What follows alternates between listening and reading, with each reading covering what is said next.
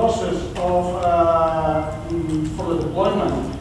And likely, this will, as we asked, was asked to set the scene for the questions and discussion with the audience and the other people that will be debating. So basically, I will talk a bit on how is our system, how is the integrated health area, the healthcare area, how we are linking this with public health and social support, how we are linking with basic research in clinical science, and what is our choice in terms of what we will call organizational interoperability, which is one of the elements, one of the dimensions that I assume that we will be analyzing today.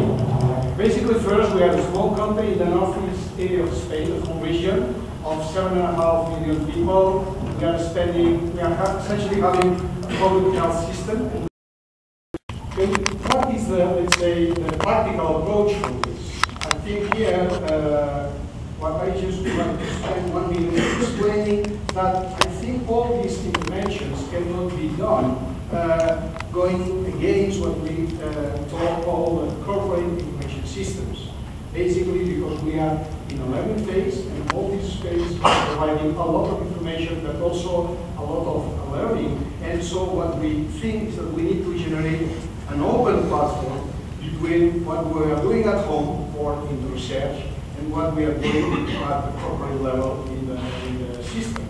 And essentially, this kind of platform, I think, has these characteristics, should be able to manage these situations, be linked with electronic health records, and have these potentialities, be web-based application, open, modular, scalable, and robust,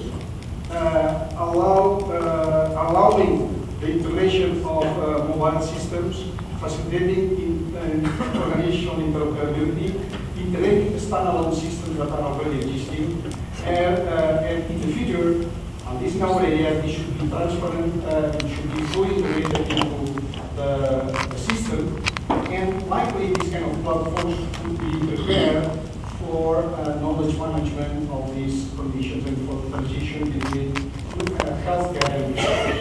So thank you very much.